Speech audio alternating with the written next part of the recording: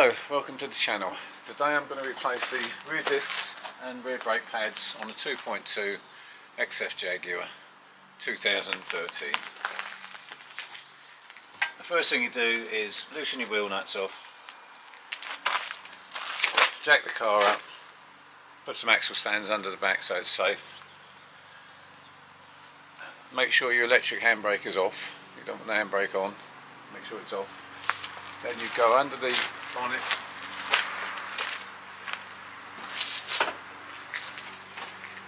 and right, the next thing is you remove this cover, unscrew the cap on your reservoir, brake reservoir fluid, and that's it basically. Now you can take the wheels off. Right, the next thing you do is undo all your wheel nuts and pop your wheel off, and then you can slide that probably underneath the car. I've jacked up the car so both wheels are off the ground, but you can do one side at a time. Next thing we're going to do, we're going to remove the caliper, then the back plate, and then the disc. We'll replace the disc. If you're just replacing the brake pads, then obviously you just have to remove the caliper. You don't have to remove the base plate. Right, to remove the caliper, you've got two rubber plugs. You've got one here and you've got one on the bottom of the caliper. Okay, you remove those, you put your removing tool in the back of that rubber, because the bolt is inside, and you put your socket on and you undo it.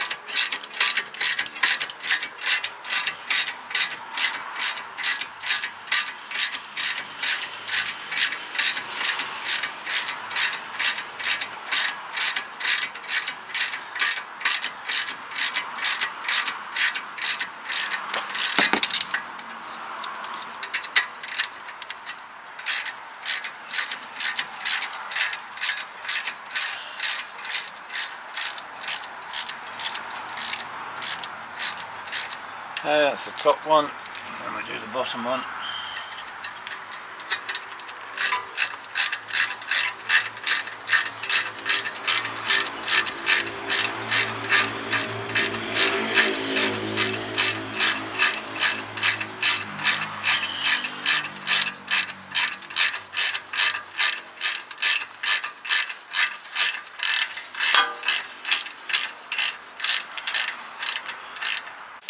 Now you need to remove your retaining spring off your caliper that retains your caliper on, and you can just lever that off with a screwdriver. And now your caliper is ready to come off. Now your caliper you can just lever off. I actually put an axle stand there to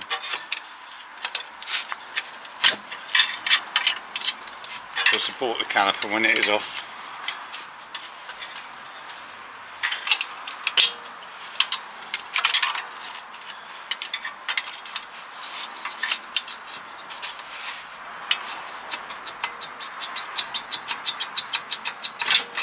Okay, there's your caliper off. Just put it under the axle stand. These are your brake pads. Fairly worn.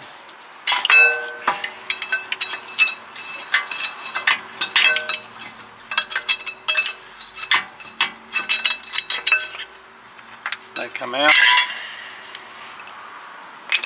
Remember how they go back in. Now what we've got to do is remove this back support bracket here, which supports the caliper. You've got two bolts, one at the top and one at the bottom. So we've got to get that off to remove the disc. Right, the bolts on the back here are 15mm. So you put a socket on there.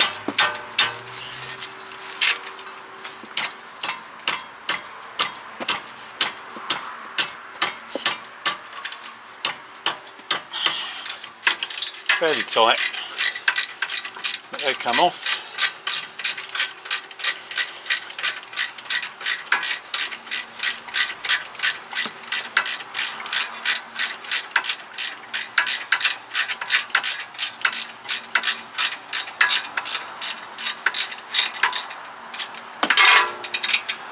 There's the bolts.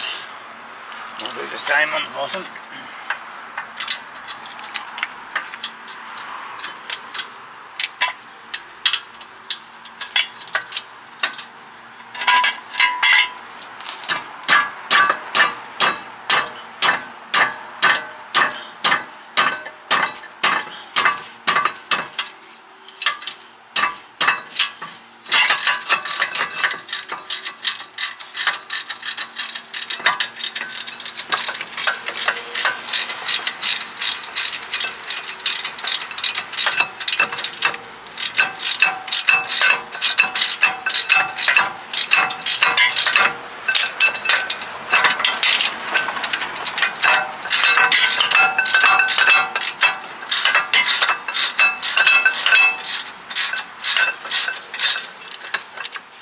Okay,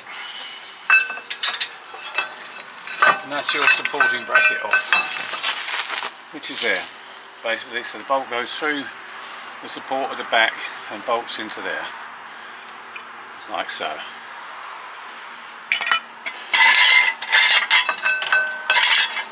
Now your disc is ready to come off. The disc is held on by 2 clips. Maybe it may not, depend if someone's had it on before. Had it off before, I should say. And these clips should pull off like so.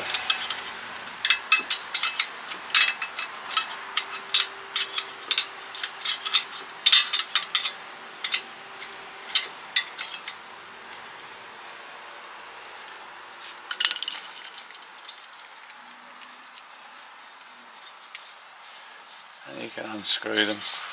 Or only press on clips, spring clips, and if you get them off far enough.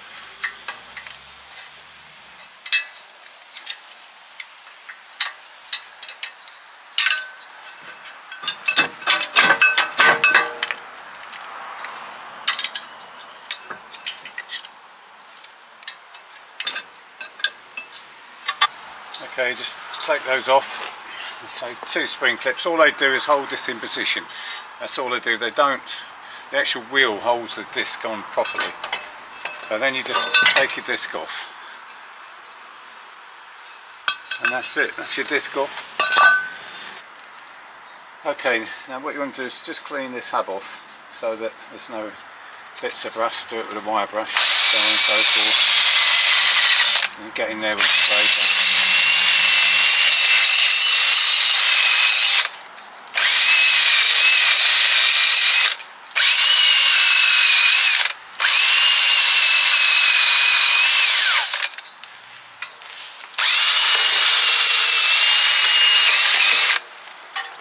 Okay, it's just so the disc fits nice and flat up against it. Just clean those bits out with a bit of paper just on the insides here. Okay, once you've cleaned that off, put your disc back on, your new disc, like so. You can put your clips, you should really get new clips, but I haven't got any at the moment, so I'm just going to take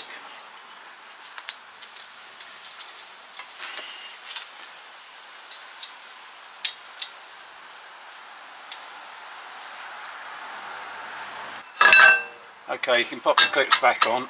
I just use the socket over it and pop them back on.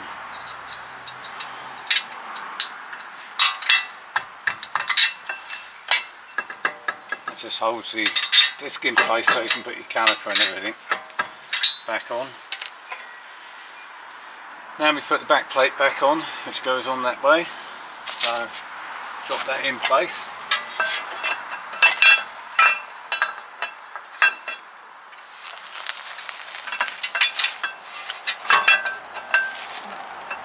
Okay, tighten these bolts up to the correct torque setting.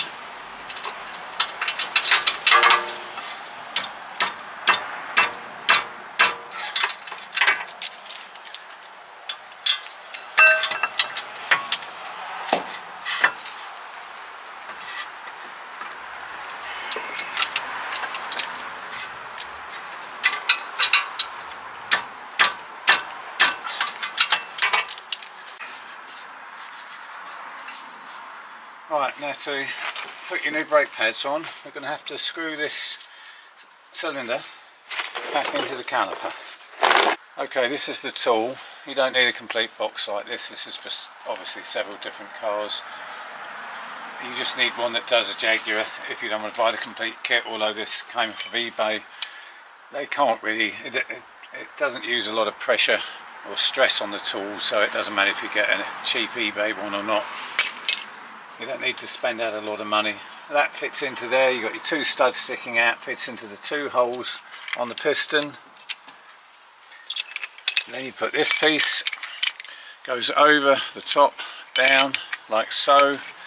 Put the round edge here,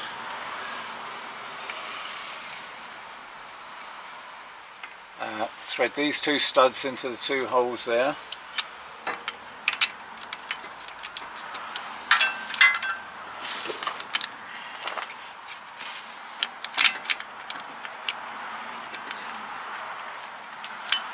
Like so. Then you do this up so it's tight. It brings that plate back up onto that, supports it, so you've got something to screw on. Then you literally turn this and it will screw the piston back into the caliper. It's that easy.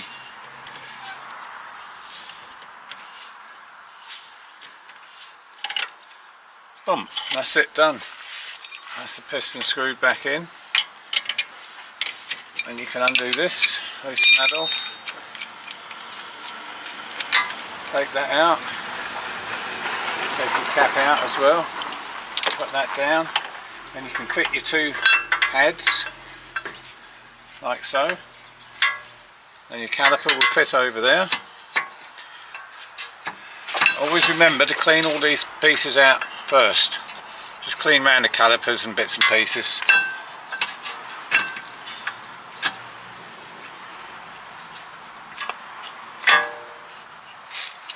Might have to push the bolts back a little bit to go in.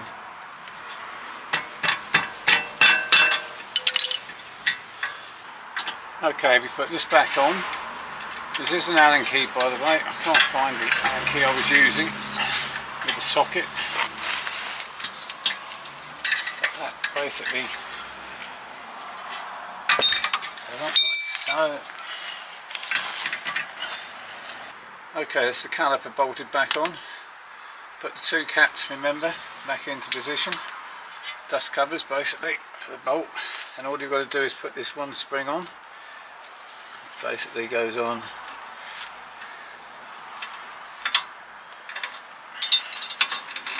like so.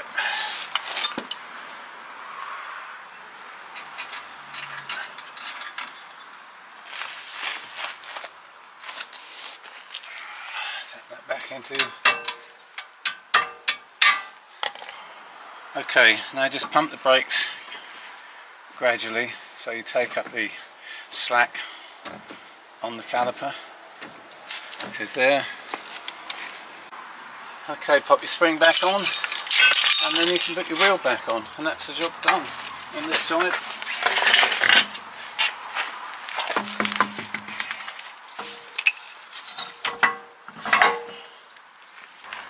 Now you put the wheel back on, bolt it up.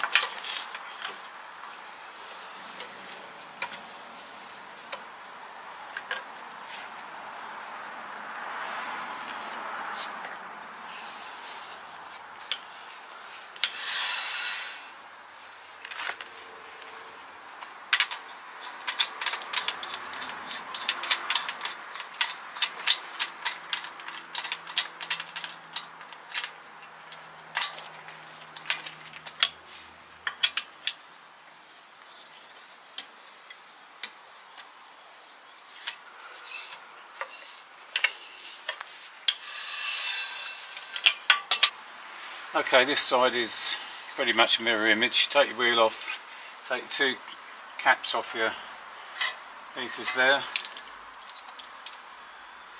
Put your Allen key in if you've just got an Allen key. I don't know what sort of tools you've got. Just undo it. Same in the bottom one.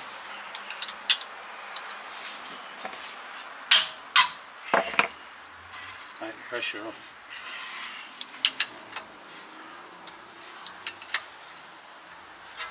just undo them.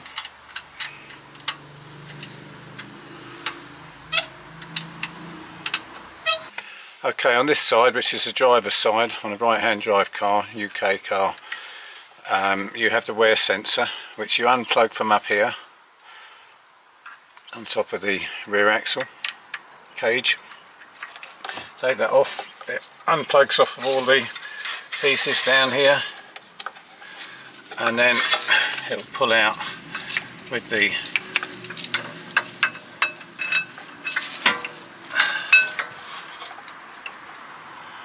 something, put a little bit of a clip on there. That should just pull out then.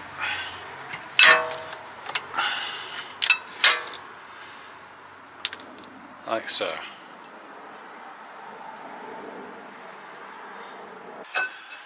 Okay, we put that piece from your brake winding kit in there. We put that piece over here, like so. The curved bit again goes in underneath there. Those two studs go in there.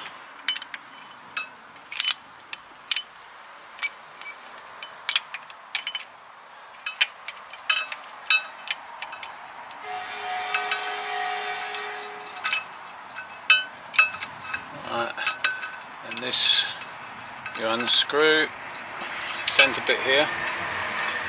It's a bit awkward to hold that and do it at the same time, but I'm unscrewing this centre bit here.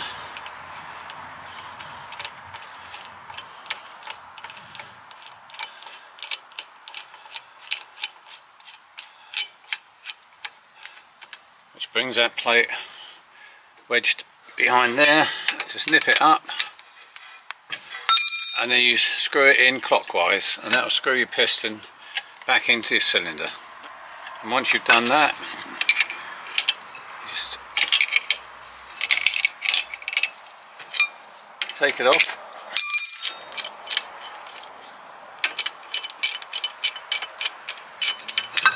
Now if it comes, and take your tool out. That's that. Now when you're replacing your, it's always best to fit a new one, it's not worth messing about with. Get this man right on here. Look. When you're replacing your wear sensor, remember which way it goes. It goes in that way, pointing outwards. Okay, so what you do is you take your spring out like that. You press your wear sensor into your spring, and then this little lip here goes in between the coils of the spring, and then you press it in.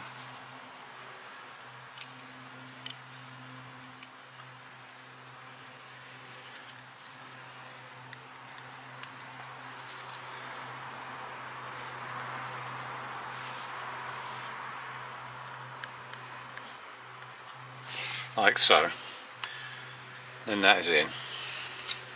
Okay, that's exactly the same as the old one.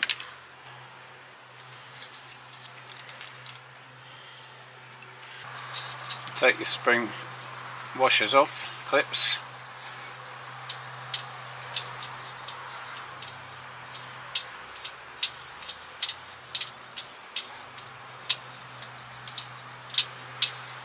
Pull your disc off. Don't forget you've got to clean your hub up, just give it a good clean up, wire brush off, and also just clean your bits in your caliper off. Once you've cleaned your hub off, you can put your disc back on, or your new disc on. But your spring clips, you should really replace these, but I don't happen to have them. I'll put a little socket over it and push them back on.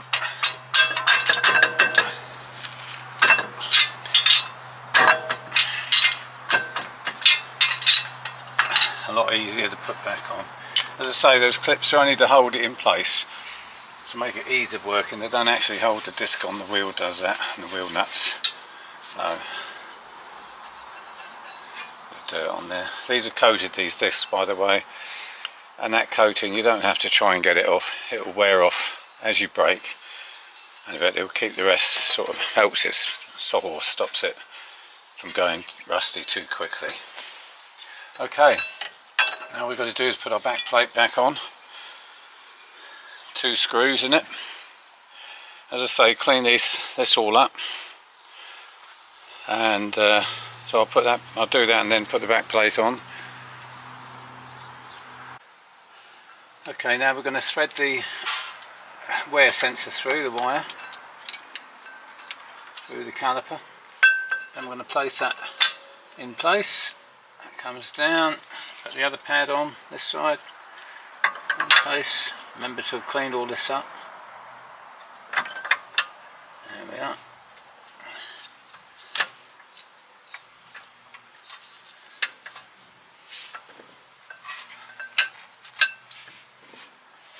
There you go. Then we can put the caliper back on.